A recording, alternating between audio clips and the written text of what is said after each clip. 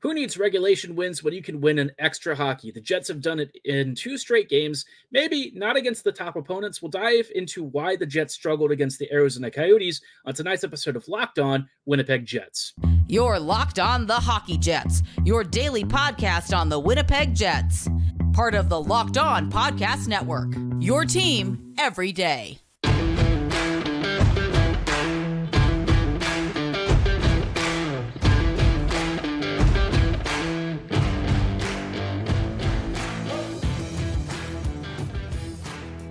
Evening, friends, and welcome to tonight's episode of Locked On Winnipeg Jets, part of the Locked On Podcast Network, your team every day. I'm your host, Harrison Lee, an avid Winnipeg Jets fan and an online blogger. You can follow me on Twitter at HLLivingLoco and at LO_Winnipeg Jets. Thanks for making Locked On Jets your first listen of the day every day. If you like what you're hearing, be sure to like, follow, and subscribe on all of your favorite podcasting platforms and YouTube. Doing so, of course, is always free of charge and ensures you never miss another episode. Most of all, though, we just love and appreciate your support.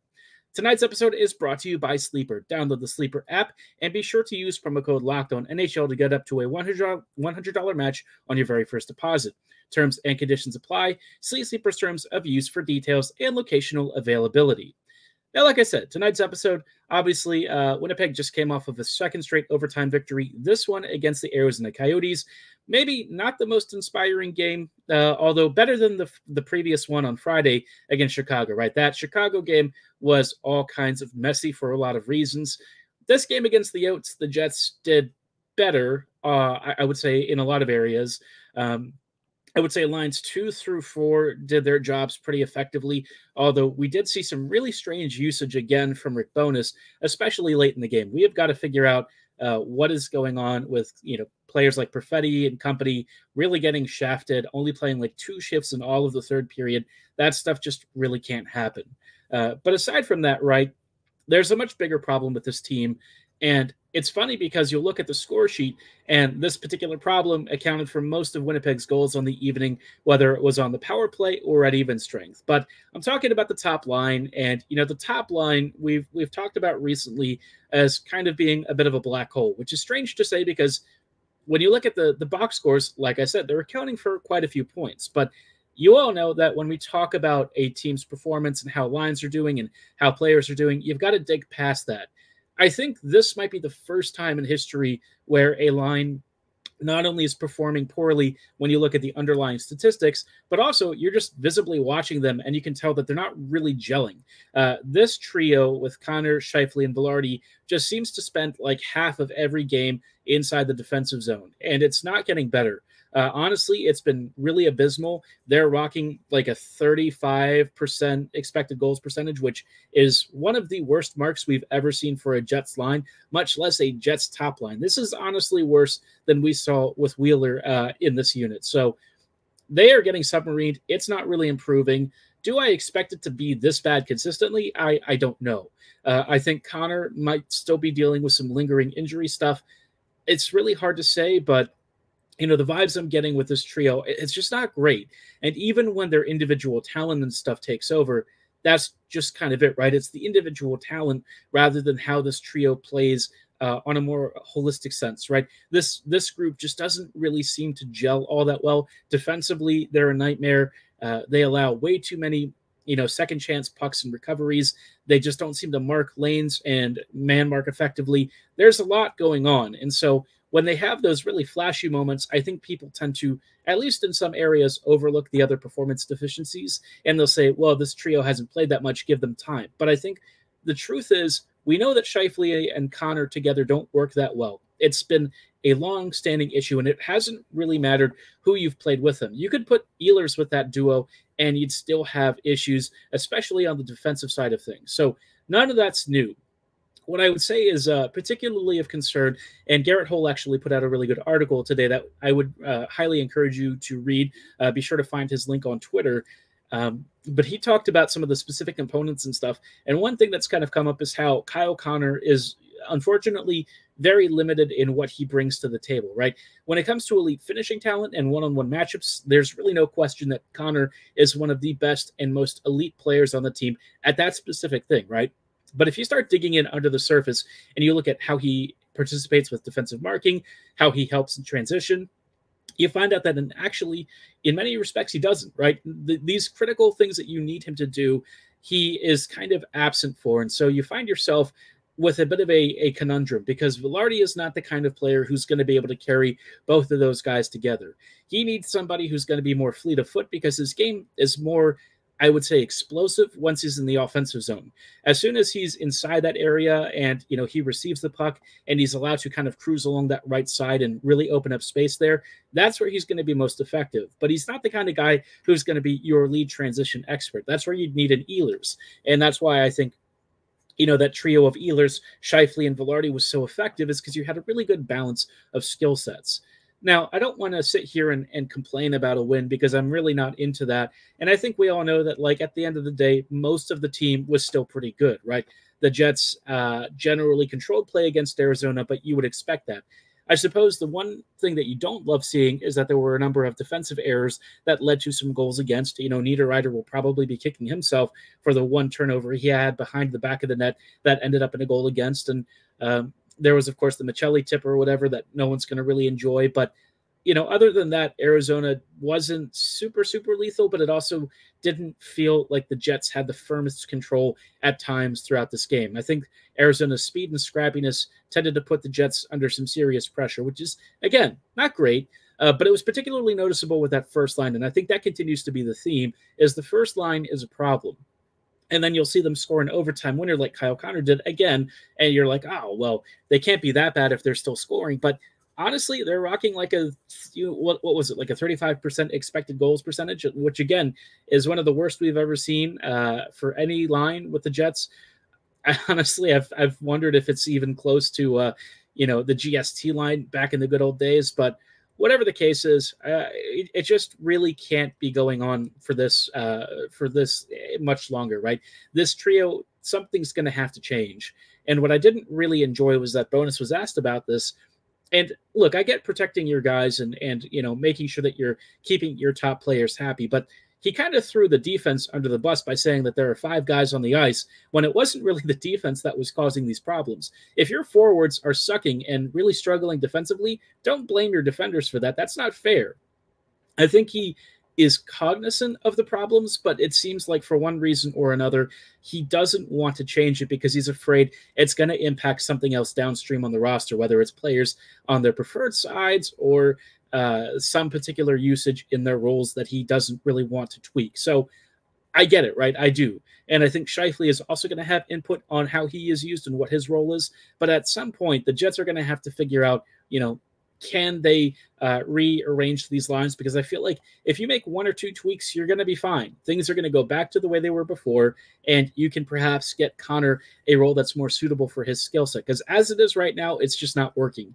And no matter how many times you keep trying to force it, you're going to continue to see the same struggles on the ice, which is unfortunate because, this trio on the power play is a menace. And with Monahan now in tow, they've really started to put 2 and 2 together, especially as more of the power play is running through Velarde. So, again, I'm not sitting here trying to complain about what can be a good thing at times, but I think we got to be honest and say it's not been enough of a good thing for me to prefer this line over something else. The Jets are going to have to sort it out. They need to figure it out fast because you're going to start playing some quality opponents. And over the next few weeks, we're facing a pretty busy schedule. So the Jets really would do themselves a lot of favors and kind of get themselves back on track here, because otherwise the season could get themselves into some trouble and they could slip out of one of those top seeds in the Central, which you really don't want to face, a Colorado or something in the first round. You want to face a wild card team, not somebody who's been rolling and could honestly put you in a world of hurt in the first round. So a lot to consider, a lot to think about, but I did just mention that the power play has been better. Let's talk about whether or not it's actually fixed. What's changed? What is still a problem? We'll talk about that in just a little bit. Before we go any further, though, I did want to shout out our friends and partners at Camino Consulting. Our sponsor, again, is Camino Consulting, and you've heard of their online families and couples course, and you've probably taken advantage of, the Locked On 25% discount, which runs all the way through the end of February, but maybe you're interested in a live seminar. In both sport and business, the challenge in differentiating candidates and recruits is an endless battle. Everyone can demonstrate their measurables and qualifications, but what we want to know is, what are those intangibles that matter when things are, at the absolute limit, right? How do you determine who's really got the stuff and who doesn't? Contact Camino Consulting for your team and management so that you can get a peek behind the curtain and watch your next recruiting class or hiring group become one of the most effective you've ever seen. If you've identified the right candidates and you figured out how to communicate with them better, you're going to be armed with all of the tools you need to really put them on the best track to being successful and executing your vision the way you want. Even if you're not into the sort of stuff and you're not really on the management side, but you're still looking for a way to connect, this is a great opportunity to refer somebody that you know to Camino Consulting. They offer paid referrals, which is fantastic for those of you who know somebody else who might be able to take advantage of their wonderful communication seminars. So contact Camino Consulting at caminoconsulting.ca and get on the fast track to understanding your clients and your employees better. Hello, friends, and welcome back to this episode of Locked On Winnipeg Jets, part of the Locked On Podcast Network, your team every day. Everydayers, thank you so much for rejoining us on tonight's episode as we are talking about a couple of critical things. We just talked about some major takeaways from the game against Arizona, which was, a little bit of a mixed bag overall. The depth lines did exactly what they needed to do, but one of the most important lines kind of didn't get the job done as effectively as we'd like. But for the Jets, right, going forward, there's a couple of key issues that they've tried to tackle recently, and one of them has been the power play. And the power play has been a little bit of a mixed bag. We know that for sure. You look at the percentages, and it's not been pretty, if we're being honest. But recently, the past few games, there's been a sign of life. I want to talk about what adjustments we've seen and whether it's something that's really sustainable in just a moment.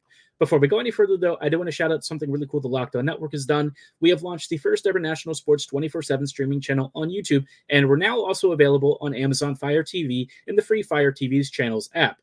Locked On Sports Today is here for you 24/7, covering the top sports stories of the day with our local experts and our national shows covering every league.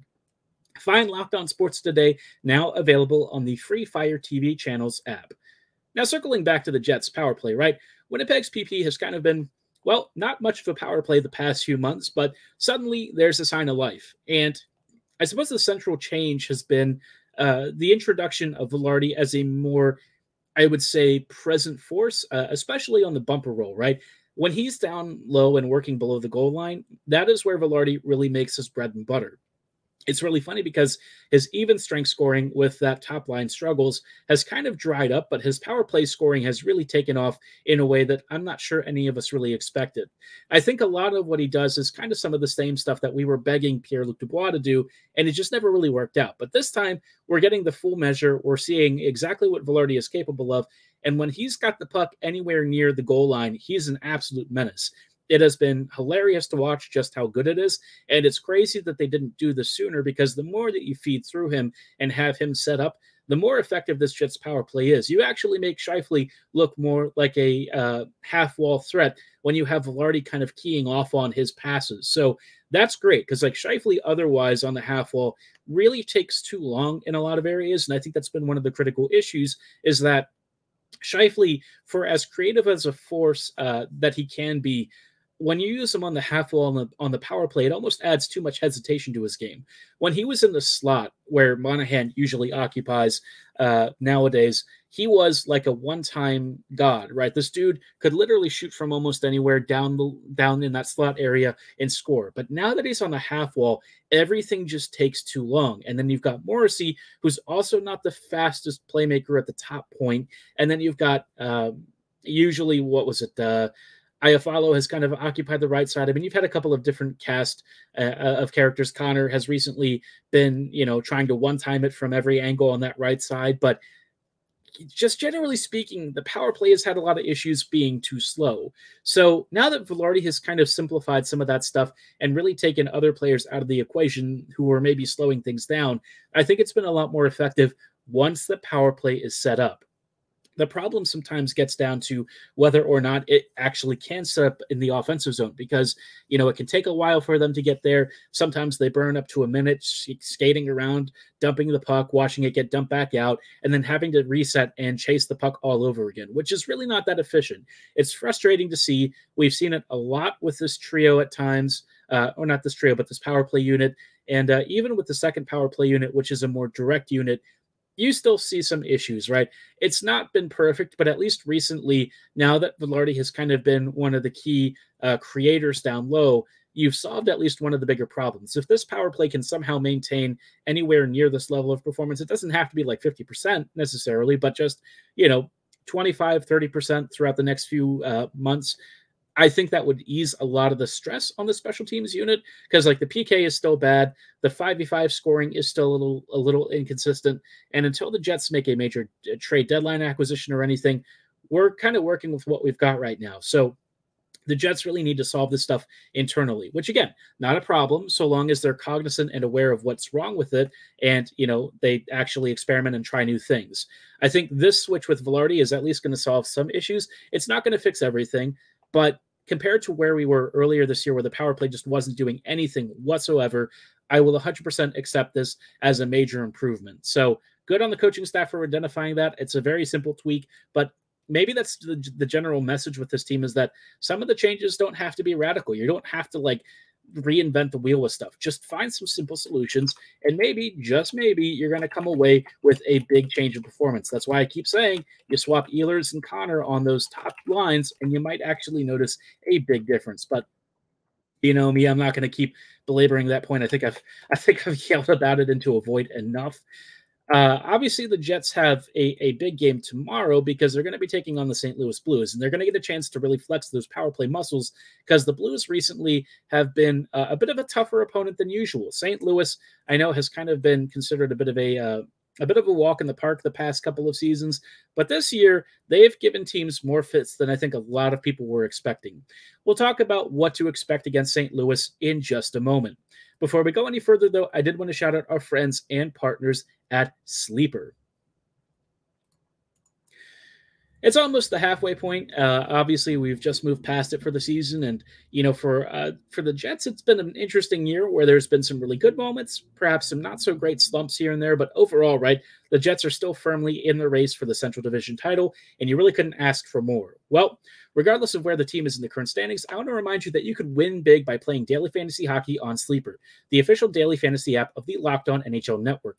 Sleeper is our #1 choice for daily fantasy sports, and especially hockey, because with Sleeper, you could win 100 times your cash in daily fantasy hockey contests. For those of you who are big stats nerds and love following the top players, whether it's Makar, McKinnon, McDavid, Mark Scheifele, Josh Morrissey, Hellebuck, any of the top players out there that you're a fan of, or even maybe hate, but you still at least admire and appreciate their body of work, this is your time to shine, because Sleeper has their own projections, and if you beat those projections, whether it's more or less than what they're advertising for a given game, you could win. And if you do that with 8 correct stats categories for a given game, you could win 100 times your bet with Sleeper. Again, that's 100 times your bet if you correctly choose 8 stats category predictions for a given game. So start paying attention and nail your picks so you can start winning big. Use promo code LOCKEDONNHL and you'll get up to a $100 match on your very first deposit. Terms and conditions apply. That's code LOCKEDONNHL. See Sleeper's terms of use for details and locational availability. Hello, friends, and welcome back to this episode of Locked On Winnipeg Jets. We are just wrapping up really quickly with some thoughts ahead of Winnipeg's matchup against the St. Louis Blues tomorrow night. Should be a fun game. Should be a more challenging one than I think people were expecting. The Blues haven't exactly been super consistent recently. They've been up and down. Sometimes they're blowing teams out 7-2. Sometimes they're losing 4-0. It's really hard to get a read on this Blues team, but they're one of those squads that's annoyingly hanging around in the wild card race somehow. I don't think that they're actually going to make the playoffs, and I would expect them to start considering selling here pretty soon, because they're starting to fall behind enough to where even if they were to catch up to say Nashville, right? Realistically, what are you hoping to accomplish? Since the coaching change with Berube out, St. Louis has won quite a few games. They were even on a pretty big winning streak, but then their form's kind of cratered a little bit recently. They're 500 in their last 10 games. They've had some quality wins. I mean, they've beaten the Canucks, they've beaten the Blues. They've even had some wins against teams like the Oilers, but in between there, you've got losses to the Maple Leafs, to the Preds, even to the Red Wings as recently as this past Saturday. So they could be a hard team to figure out. I think for the Jets, there's a couple of key things that they're going to watch out for. One is Pavel Buchnevich, who continues to really sizzle recently. That line of Buchnevich, Thomas, and Kyrou has apparently had some pretty good success, although Thomas was one of the couple of players who was benched recently after that effort against Detroit. He did not see too many shifts late in that game. They lost 6-1, so hard to really fault the coaching staff for maybe trying to send a message. Otherwise, St. Louis really hasn't changed a lot. You're going to see very similar names like Shen, Hayes, Saad, Sundqvist, Toropchenko, Walker, Neighbors. You know these guys. We've seen this team a lot. There's also some unusual names that I'm not as familiar with, like Zachary Bolduch. I hope that's pronounced correctly. I believe he was a draft pick, but he's joined the team recently. You're going to see Matt Kessel. I think Kessel's played a couple of games before, but then you've got like a mixture of sort of more veteran players like Leddy and Krug. Perunovich, obviously one of those names that for St. Louis was a really big prospect. He's had a nice NHL start to his career, although, in between there's been a few injuries and stuff that's kind of held him back just a little bit, but seemingly on the path to better stuff. And, with the, Jordan Binnington in net at times, and then a team that's kind of been a little bit of a frustrating out because they play really low event hockey, this could be a bit of a trap game. Now, all that said, I think the Jets should still come away with a big victory. I think the Jets could win this 4-2, although I keep saying 4-2 recently, and I keep getting surprised in not the best way. So maybe I should start predicting losses. I don't know. I don't know if that's me, if I'm the bad luck. Maybe I should stop watching games. I don't really know. But for me, I'm really hoping to see a couple of things from the Jets. The top line really needs to get things going and not give up like 10 billion scoring chances a game. The power play, I would like to see them continue to sizzle because they've been really good recently. And if Monahan is healthy enough to come back in this game, hopefully he'll have a good outing. He was also starting to find a couple of more even strength points here and there, which is good because I feel like his 5v5 play has been a little bit less than impressive. I mean, he's been okay, but mostly just a passenger more than anything. So seeing him more involved would be good. At least on the power play, he's really figuring it out. So I can't complain there. I'd also like to see, some improvement from Pionk. He's had a really rough past couple of weeks.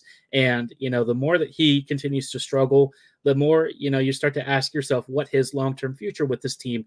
Now, I don't like singling out performances from players because it is a team game. But I guess the problem with Pionk's performance lately is that because he's one of the guys that the Jets really lean on, you really need more from him. So the defensive lapses and the so-so offensive production recently are really kind of limiting what he's capable of. And it's a shame because, again, I've always said this, there's few players who really leave their heart on the ice quite like Pionk does. That guy is a very fight-for-the-badge player, but we know that, unfortunately, will doesn't always trump skill. And for as much as Pionk really wants to be the guy for the Jets, I feel like it's been a struggle for him, especially the past few weeks. Earlier this season, Dylan was able to kind of carry that pairing, and they actually did a pretty good job together. But recently, it's kind of started coming a little bit more unglued. Pionk has kind of been on the ice for a number of misreads and misplays that have actually been converted into goals against. So it's unfortunate. It's kind of the nature of the beast. I do hope that he's able to stabilize things because it seems like the team really loves him, and I don't expect his usage to really change. Now, if the Jets do make a trade acquisition for a blue liner, I am curious to see how that would impact things because obviously Schmidt's probably going to be the odd one out, but maybe at some point the Jets revisit the idea of whether Pionk is really a lifelong Jet. I don't know. As much as I love Neil, I think we all know that, unfortunately, him getting second pairing minutes for this team is probably more of an issue than it is a help, right? I'd love for him to really turn things around and be a player that the Jets can lean on repeatedly, but so far it's kind of been hard to say that Winnipeg can really trust him with an elevated role. So a lot for the Jets to stew over. Winnipeg continues to be discussed as a trade destination for a number of different defenders. We've heard some discussion of Matt Dumba, which I personally would not really be in favor of. Dumba, at this stage of his career, is not the player that he used to be. And even when he was in his prime years, you'd probably be looking at more like a physical Neil Pionk, right? Somebody who, while he can be gifted with the skating and offensive production, is not really somebody who's as defensively resolute. Maybe he comes to the Jets and their bonus shines again, but I would expect that to not really be the case. It's not often that guys at his stage of his career really turn things around drastically. So in terms of other players, I would really prefer, Walker, of course, is out there.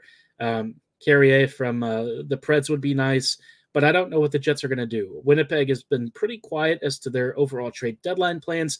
All we know is that they're after something, whether it's a top 6 forward or a depth defender, and that's pretty much the end of the conversation. Chevy is playing it close to the vest. We know that he's going to be cagey about things. He loves doing this and kind of leaving us in suspense to some degree. I just hope that at some point we get a little bit more insight into Winnipeg's process because, we're getting closer to the trade deadline. The Jets are really in need of a couple of key changes to the roster that could really improve things and get this team at a level to where other teams really start to fear them. I know that the Jets are second in the Central, but I don't know if teams yet are necessarily afraid of facing the Jets, especially now that they know a couple of key weaknesses with how the Jets defend down low and how you can start to really exploit Winnipeg's lack of foot speed. But as it is right now, the Jets are still good enough, and we just have to hope that continues over the next few weeks as things get very busy and very intense. But let me know what you're feeling about for tomorrow's game. Are you excited to see the Jets play the Blues? Do you think Winnipeg will come out with a win? Drop your comments and thoughts below or at my social medias at HLivingLoco and at LO_Winnipeg Jets. For tonight's episode, though, that is going to be all the time that we have. I thank you so much for making Locked On Jets your first listen of the day, every day. Tune in tomorrow for some coverage of Winnipeg versus St. Louis. I'm hoping to get to talk about a win. We will see how that goes. Maybe they just leave Buchnevich here in Winnipeg with the Jets. I don't know. That would be a heck of a thing, right? And again, I saw that the proposal for Perfetti for Buchnevich. We're not doing that. We can have both. We don't have to lose one of our most talented young players, although with the way Bonus keeps using him, maybe we're going to lose him anyways. But thoughts for another day. Like I said, though, for tonight's episode, that is going to be all the time that we have. I thank you so much for making Locked On Jets your first listen of the day, every day. We'll see you right here tomorrow around the same time, so don't go anywhere. Have a great night, and as always, go Jets, go.